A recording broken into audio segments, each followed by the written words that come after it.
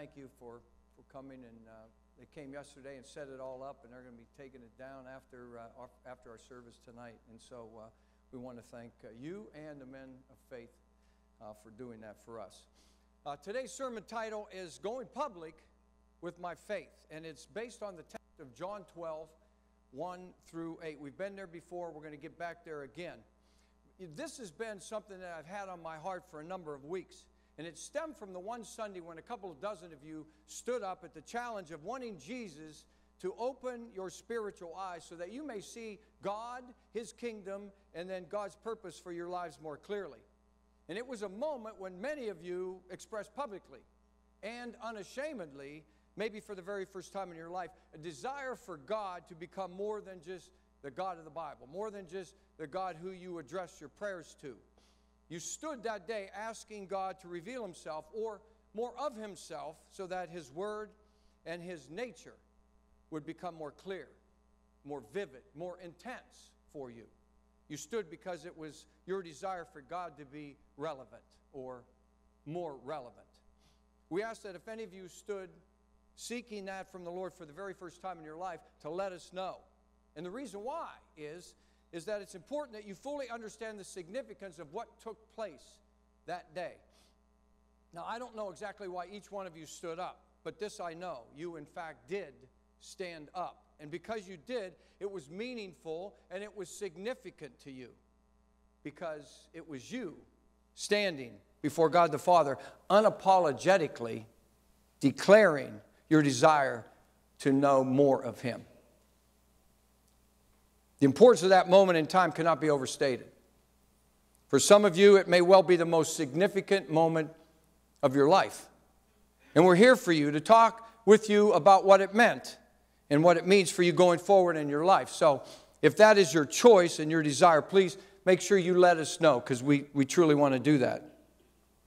Now, the point that I want to stress this morning with all of you is any declaration that you make of your faith in Jesus is significant. And it's significant for a number of reasons. One reason it's significant is because it demonstrates the desire of your heart. And if you've been attending the Church of the Rock for any amount of time, you know how important the heart is. One of our most quoted scriptures is 1 Samuel 16:7, which says, "The Lord does not look at the things man looks at. Man looks at the outward appearance, but the Lord looks at the heart." Now, one of the most difficult things that you're going to discover in your journey to live your life as a believer in Jesus Christ, and that is to live out daily in real life your heart's desire. Because if you're at all like me, that means that there are so many times you want to do something, or so many times you want to say something that your heart is experiencing, maybe expressing your love in some way for Jesus, and you know it would be a blessing to God, but you find yourself for whatever reason not doing it. Anybody relate? Then the moment passes, and just like that, it's gone. And then later you find yourself getting upset with yourself for not going through with it.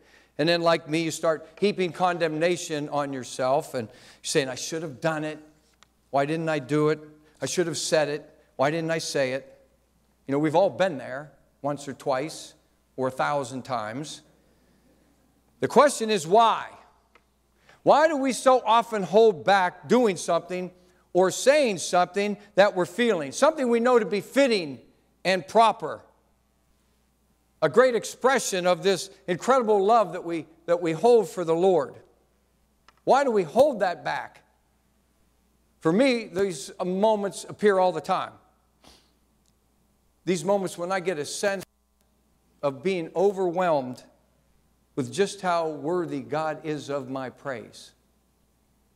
And moments when I get overwhelmed, thinking how unworthy I am to be the recipient of His mercy, His grace, and His unconditional love. When those times come, I often feel I should be either humbly on my face or shouting His praise from the rooftops. But often I find myself doing neither one. You know, and I'm well aware that expressing my love, the love that I have in my heart, will bless the heart of God and quite possibly be a blessing to someone else, I know that this is good and that it would be a positive thing, because the times when I have expressed my feelings and my heart's desire, it's been a win-win.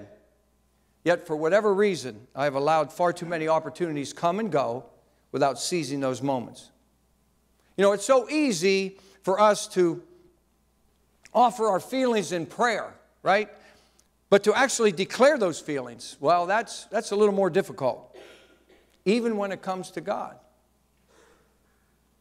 It's really not a mystery why we find it so difficult to declare and express, even to God in words and actions, what our hearts are experiencing. We know that letting out these feelings of our heart about the Lord is good and right, but to get it from here and to get it from here, to get it out here, well, that's the dilemma. It'll help you if you read the 7th chapter of the book of Romans, because Paul explains that dilemma very well. And he says it has to do with the flesh. That's not an excuse, though, mind you. That's just a reason for it. The flesh loathes to be put in an uncomfortable situation, even when it comes to expressing the love that we have for Jesus. See, if I were to walk down here with a microphone and ask somebody to declare their love for Jesus out loud, orally, publicly, to just let everybody else know what their heart is feeling. If I ask you to do that, or I come over here and put this microphone in your face, anxiety, right? Anxiety to just declare, even before God, what our heart is feeling. Why is that? I know every one of you, or most of you, are loving Jesus with all your heart. But to declare that, to speak that out, it's something else altogether different. Why is that? Well, I know why. Well, I might say something that makes me look foolish, right? I might stutter, or I might say something that people will think, oh, that guy's really stupid, right? But let me ask you this. If I were to hold this microphone in front of you, who would you be speaking this for? Who would you be saying it to? Well, I'd be saying it for God. Exactly. And if you were just speaking what was in your heart to God, your Father, right? And you were just pouring out your heart, no matter if you stuttered or you didn't stutter, you think He's going to think you look foolish? No. Of course not. Who are we doing it for? So that's why Jesus said this in Scripture.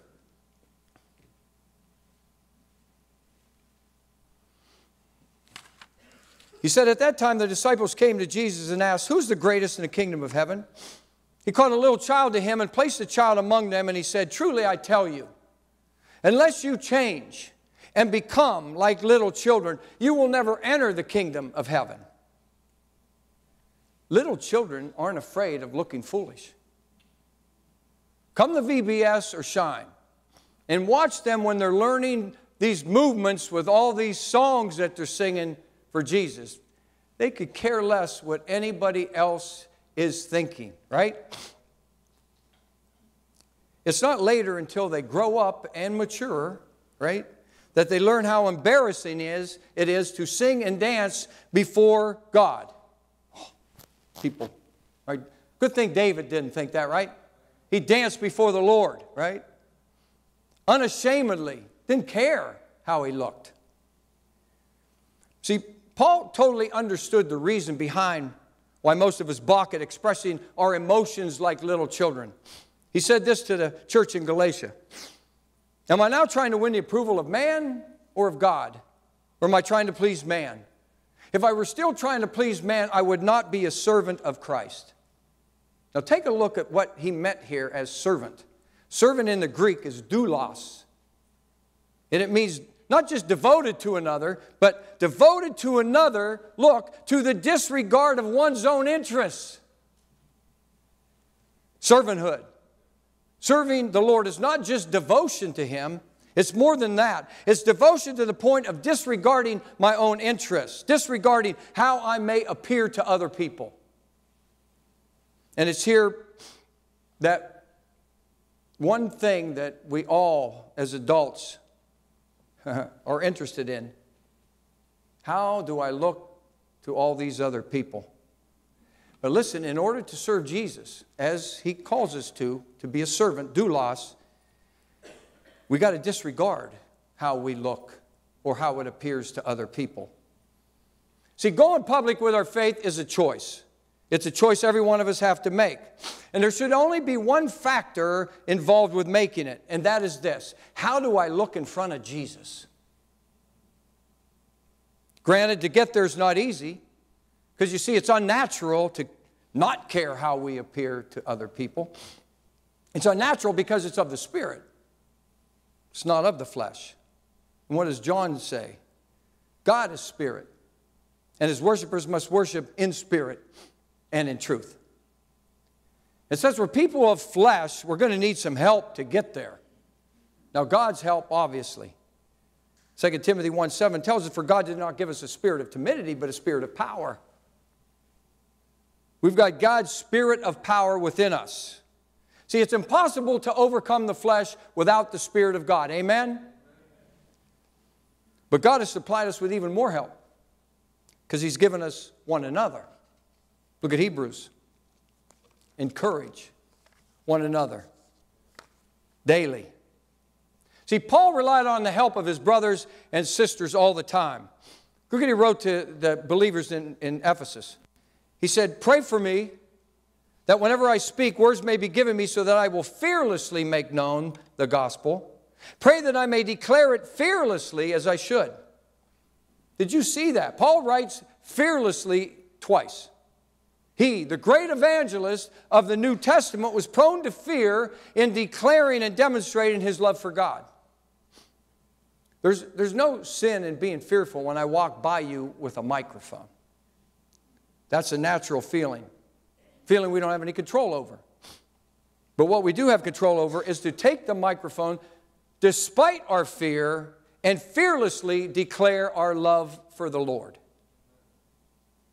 You know, brothers and sisters, the vast majority of the time, God doesn't remove the fear in our lives. Even though that's what we pray for 9 out of 10 times. Take this fear away. See, what I'm learning about God is this, that He enables us in times of fear to persevere despite it. That's what He does. I am here for you. I am here with you. Cast your anxiety on me. He doesn't just remove it. He says, no, we're going to deal with this. But you're going to deal with this with me, not by yourself. I believe one of the reasons Paul included verse 9 of Romans chapter 10 was because he knew firsthand that declaring our love for Jesus publicly would be imperative to living out our faith publicly for Jesus. He said this, if you declare with your mouth Jesus is Lord and believe in your heart that God raised Him from the dead, you shall be saved. See, those of you who stood a few weeks ago were doing just that. Just like many of us a year ago or 50 years ago, whatever it was, declared our love for the Lord as well. We, like you, won the battle over our flesh that day. Now, the answer we must all come face to face with from that point forward is, am I going to continue winning the battle over my flesh by living out my faith publicly? You know, since we've been spending some time studying the story of Lazarus, I thought we could use his sister Mary as an example of someone who went public with her faith. So here it is. 6 days before the Passover, Jesus came to Bethany, where Lazarus lived, whom Jesus had raised from the dead. Here a dinner was given in Jesus' honor. Martha served, while Lazarus was among those reclining at the table with him. Then Mary took about a pint of pure nard, an expensive perfume. She poured it on Jesus' feet and wiped His feet with her hair, and the house was filled with the fragrance of the perfume. But one of the disciples, Judas Iscariot, who was later to betray Him, objected. why wasn't this perfume sold and the money given to the poor? It was worth a year's wages. Now, he did not say this because he cared about the poor, but because he was a thief. As keeper of the money bag, he used to help himself to what was put into it. Leave her alone, Jesus replied. It was intended that she should save this perfume for the day of my burial. You will always have the poor among you, but you will not always have me. Mary and Martha were honoring Jesus with this dinner in their home. Quite appropriate since he had just raised their brother from the dead, right? While they were reclining at the dinner table, Scripture says this. Mary took about a pint of pure nard, an expensive perfume. She poured it on Jesus' feet and wiped his feet with her hair. Mary's heart was bursting with love for her Lord. It was obvious. But here's the key. Mary didn't leave her love there. She didn't keep it in her heart, did she? No. She publicly demonstrated it. And she did it the best way she knew how. Now here's something we got to keep in mind as we live out our faith publicly. It comes in verse 5 of the text, and it was spoken by Judas, and here it is. Why wasn't this perfume sold and the money given to the poor? It was worth a year's wages. Mary was ridiculed for going public with her faith. And listen, doesn't matter if it was AD 30 or AD 2018. Ridicule is going to accompany any and all public demonstrations of our faith. We got to come to understand that. We're not living in God's kingdom, we're living in the world, right? So this is the number one obstacle of people taking their faith public. It opens us up for public ridicule. But Jesus warned us, didn't he? John 15, 18, and 20. If the world hates you, keep in mind that it hated me first. And if they persecuted me, they will persecute you also. But Jesus also told us what taking our faith public would ultimately result in. Because he said this in Matthew. Blessed are you when people insult you, persecute you, and falsely say all kinds of evil against you because of me. Blessed. See, Mary received a blessing when Jesus rebuked Judas and he affirmed her. Judas, leave her alone. Well, let's examine a little more closely what exactly Mary did. Again, Mary took about a pint of pure nard, an expensive perfume. She poured it on Jesus' feet and wiped her feet with her hair. See, this passage includes a monetary description of the perfume. It was worth a year's wages. Think about that. Didn't matter how much a year's wages was, it was still a year's wages. See, this was a very, very valuable possession of Mary's. Maybe the most valuable possession that she owned.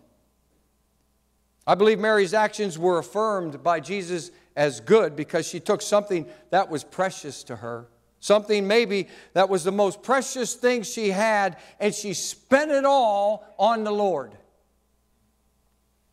You know, one time a teacher of the law came to Jesus, and he asked him which of the commandments was the most important one. And this is what Jesus told him. Love the Lord your God with all your heart and with all your soul and with all your mind and with all your strength. All. When you love someone like that, you know, money and possessions lose much of the influence they have over your life. See, Mary honored God by putting her perfume where her mouth was. We could say how much we love God, but the true test of love is in our action. Jesus was honored. He honored Mary by her taking her faith public. See, after Judas's rebuke of Mary, imagine how she felt when Jesus just then restored her. And that's what Jesus will do. Doesn't matter how many times we get rebuked in public, right? God will restore us. So we see in Mary's actions an incredible amount of humility. And it is humility that is necessary. It's not just a good thing, but before God, it's an essential thing. James 4 tells us, humble yourself before the Lord, and He will lift you up. You see, it was a sign or a sign of honor back then to anoint someone's head with oil. 23rd Psalm, you anoint my head with oil. But the truth is, Mary didn't feel worthy to anoint Jesus' head. So she anointed his feet, which is very symbolic. It was symbolic because it was always the job of the lowliest servant of the house to wash the feet of any visitor that came into that house. Her public action spoke loudly. I'm not good enough to pour this on his head, so I'm just going to pour it on his feet. Huh. See, that's us when we first come to know Jesus. We get this, our eyes are open, and we get this vision of who God truly is. We didn't know before the Holy Spirit came to show us and demonstrate to us who God is. We get this picture of God. At least this is how it happened with me. When Jesus entered me through His Holy Spirit, I got this vision of God being this holy, righteous God. Far more holy, far more righteous than I'd ever even thought of Him before. Didn't even know Him really before that. And then I got simultaneously a picture of who I was in my own sinfulness. And you see that entire separation of who we are in the flesh from who God is. Wow. And I got to believe that's how Mary saw her Lord that day. I'm not good enough to put this on his head. I'm going to stoop down. I'm going to humble myself, and I'm going to wash his feet. And that shouldn't be just a recognition we have on the day of our salvation or when we come to the Lord. That should be an everyday understanding. The holiness of God, and without God, the sinfulness of us. You see, in order to cleanse Jesus' feet as she did, Mary had to first let her hair down. In that day, no self-respecting woman would be seen in public with her hair unbound. It was a sign of an immoral woman. But Mary obviously didn't care what she looked like in public to anyone else, because, you see, her eyes were totally focused on one thing, and that was Jesus. Her only concern was acting on what her heart was feeling. Mary was the opposite of self-conscious. She was the opposite of people-pleasing. Exactly what it's going to take for us to take our faith public. If we are to express out there the love what we have for God in here, then we can't worry about how we look to other people.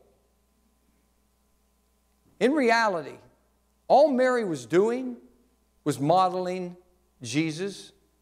Take a look. Jesus got up from the meal, took off his outer clothing and wrapped a towel around his waist. After that, he poured water into a basin and began to wash his disciples' feet, drying them with the towel that was wrapped around him. And you know what? Jesus was rebuked for doing that too. Take a look. No, said Peter, you shall never wash my feet. Jesus has never, ever been ashamed to demonstrate his love to us. Philippians, Paul writes, your attitude should be the same as that of Christ Jesus, who being in very nature God did not consider equality with God something to be grasped, but made himself nothing. Taking the very nature of a servant, being made in human likeness, and being found in appearance as a man, he humbled himself and became obedient to death, even death on a cross. Taking the nature of a servant, doulos, devoted to another, to the disregard of one's own interest. See, Jesus humbled himself in order to serve. And in order for us to serve, we got to humble ourselves. Humility has to take the place of our pride. Now, it's interesting to note that Mary's love for Jesus was just modeled after his love for her, right? God's love for us is an extravagant love. And our love for him should be no less extravagant. I mean, after all, that's the kind of love it takes to go public with our faith. A love where money and possessions have no influence. A love where humility is at the foundation. A love where the opinions of others matters not. A love where we give total disregard to our own interests. See, one thing that was so apparent in Mary's love is she possessed this through her relationship with Jesus, and that is this, an incredible freedom. Galatians, it is for freedom that Christ has set us free. Those who are in Christ are free. That's unchallengeable. But just being free doesn't necessarily mean you're living freely. Christ sets us free, but if it's the choice of everyone to go, it's our choice of everyone to go and live as these free people that we are made to be. See, there's lots of closet Christians in the church today. People who are free in Christ, but yet live as though they're still bound up. You know, in a day and age where people feel free to come out of all various kinds of closets and proclaim their new lives, too many Christians are choosing to remain living behind locked doors, satisfied to keep their new lives in Christ a public secret. Paul wrote to the Corinthian believers, the old is gone. Come on, the old is gone. The new has come. You know, read one copy of The Voice of the Martyrs. It's a magazine. It's a ministry that we support. I left some of those magazines on the back table right there. It's of the persecuted church. And you'll see people in those, real people, in those magazines who publicly declare and share their faith in Jesus Christ, knowing that it's going to result in severe persecution and maybe even death for them and their family. In Iran, get caught reading a Bible or holding a Bible study, and without a trial, you're thrown in prison. That's it.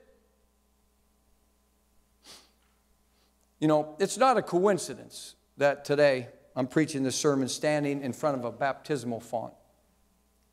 This water in this sanctuary today is the symbol of how the first century Christians went public with their faith. This was their coming out of their Christian closet ceremony. Baptism was and should remain today a public demonstration of what the Lord Jesus Christ has done for us. It demonstrates that we recognize Jesus died, was buried, and then rose from the dead to live and rule eternally. You see, Christ went first to show us that eternal life is indeed possible. Baptism is a representation of our spiritual connection with Christ. It is us demonstrating that we have chosen to die ourselves to our sins. And by virtue of that decision, we too shall rise one day and live eternally with Him. You know, throughout the New Testament, when believers were baptized, it was carried out in full view of the church. In other words, it was public. After proclaiming faith in Jesus Christ, people were led down to the Jordan, or they were led down to the Sea of Galilee with everyone watching from the bank. And then they were immersed in water. It was a way for individual Christians to proclaim that from this point forward, they have been marked out for the Lord. Romans 6, 3 and 4. Don't you know that all of us who were baptized into Christ Jesus were baptized into His death?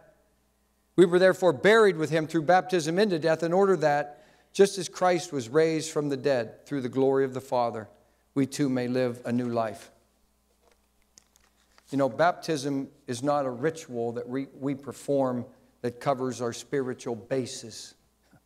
As a matter of fact, baptism by itself doesn't cover anything. Baptism by itself doesn't save us. It doesn't wash our sins away. It doesn't make us more holy. See, all of that is done by Jesus, by the blood that He shed on the cross.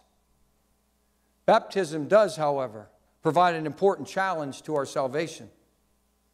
Going through the experience of baptism by immersion can be seen as us challenging ourselves, challenging our faith. As Paul wrote, through baptism, meaning after we are baptized, that we too may live a new life. Now, I was, as many of you were, baptized as an infant. All promises to live a holy and righteous life were made by my parents. Difficult for a 3-month-old to repent. I suspect that not many babies comprehend the significance of their baptism, although Katie says she does. 6 weeks old. That's why you'll not find one instance of infant baptism in Scripture. The practice of the church sprinkling water on the heads of babies was adopted for the sake of simplicity. But in doing so, it changed the whole purpose of baptism. One important thing that was lost is that it eliminated the candidate of baptism from challenging his brothers and his sisters to keep him accountable to that person that he died to be. There are a number of organizations that hold ceremonies when new members are being brought in. Often pledges are made to uphold the principles and the bylaws of the organization. I remember when I joined the Boy Scouts. I had to recite the Scout Oath and the Scout Pledge in front of all these other Scouts and all these parents that were there. My dad didn't do it for me. Officially, I became a Boy Scout that day, but the ceremony proved to be more than just an entrance exam into Scouts. You see, when I recited the 12 points of the Scout Law, I was also pledging to uphold all 12 of those laws. And because I was doing that in the presence of others, I was in effect putting everyone there on notice that Reid Lamport was vowing to be trustworthy and loyal and helpful and friendly and courteous and kind and obedient and cheerful and thrifty and brave and clean and reverent. It was a pledge I publicly declared that I was going to make good on. And because it was public, and because that pledge was from my own mouth, that pledge also became my permission for everyone there witnessing this to keep me accountable to my words. Baptism by immersion holds some of those same characteristics as when I joined the Boy Scouts. However, one thing it's not. It's not a ritual that ushers us into membership into some church or some Christian organization. It's far more important than that. It's declaring that Jesus Christ is my Lord and Jesus Christ is my Savior. And I'm promising to live my life by the Word of God.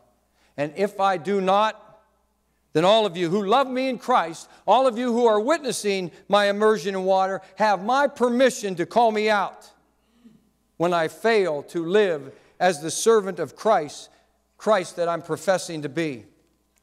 You see, baptism is a very significant experience. And I believe this service tonight is a very significant event in the life of the Church of the Rock. Is it going to become an annual thing? I don't know. Right now, I'm not too concerned with that.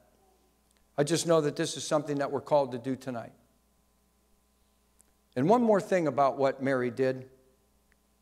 She seized the opportunity to go public with her faith when that opportunity presented itself. If Jesus Christ is the Lord and Savior of your life, and you're not ashamed of that, and what I want you to do is I want you to consider, if you've never been immersed, to consider that tonight. I want you to pray about that. And I want to invite you to be immersed. You know, it just might be the encouragement that you need to take your faith more public. Let's pray. Lord in heaven, Lord, what a joy it is to read your word. What a joy it is to understand your word and to see the relevance of your word in our life. Father, my prayer is that we persevere through the fear that we have in our lives. That we grab hold, Lord God, of the promises that you make. Never will you leave us. Never will you forsake us. And we seize all the opportunities that you provide for us. Be among us all the time. Maybe somebody in our own family, maybe somebody at work or somebody at school. Just an opportunity to witness this love that we have for you. Father, I pray for the courage that it takes to go through with that. And once we begin to do that, Father, how much simpler it is the next time. We love you, we thank you, and we praise you that we have a God who loves us as much as you do. It's in His name we pray. Amen. And amen. Would you stand with me as we close our service this morning?